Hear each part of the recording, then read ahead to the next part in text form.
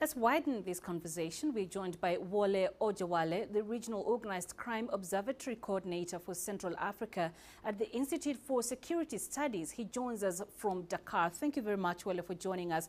Now, with the current stalemate between Guinea and ECOWAS, what are the other options on the table for ECOWAS?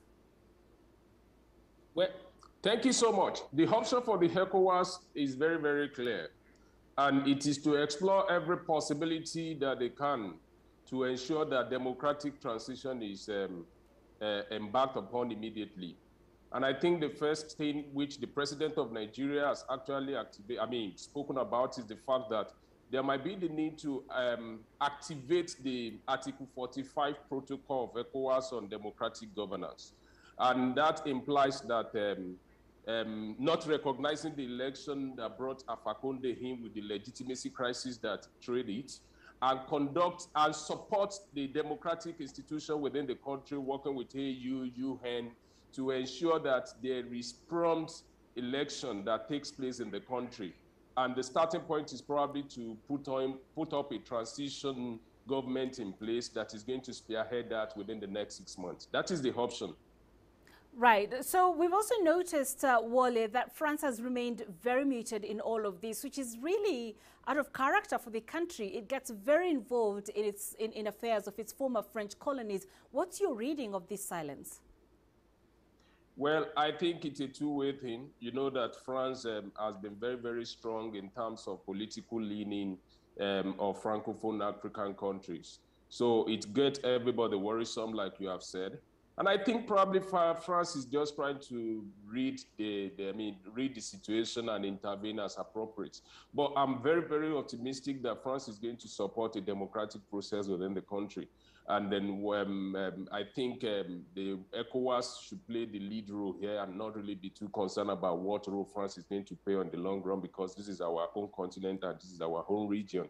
And the primary responsibility for democratic restoration and sustenance actually lies with ECOWAS. So I think we should worry less about the position of France in this and just concentrate on how ECOWAS is going to provide the lead. Ouattara has gone there, the president of Ghana has gone there, and I think going by what has happened in Mali and the role that ECOWAS is playing, we're also going to get a positive response from Guinea in this regard.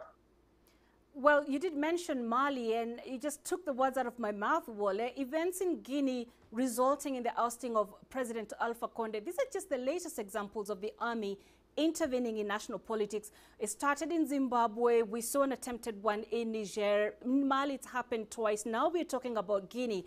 It almost appears as if military interventions are occurring more often on the continent.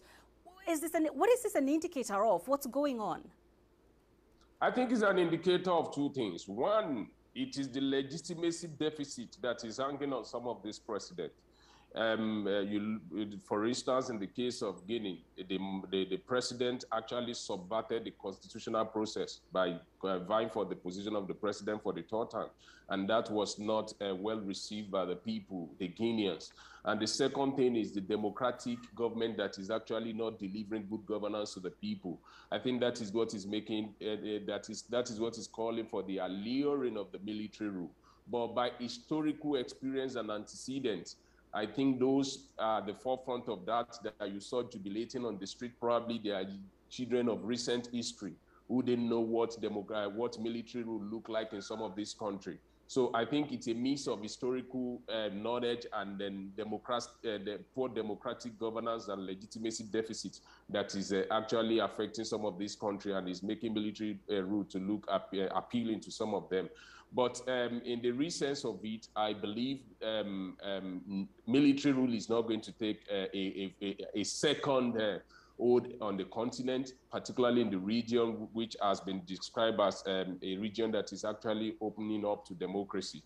So I think we should fear less. ECOWAS is on top of the game, and we're going to see positive response. ECOWAS is not going to tolerate military rule within West African sub-region.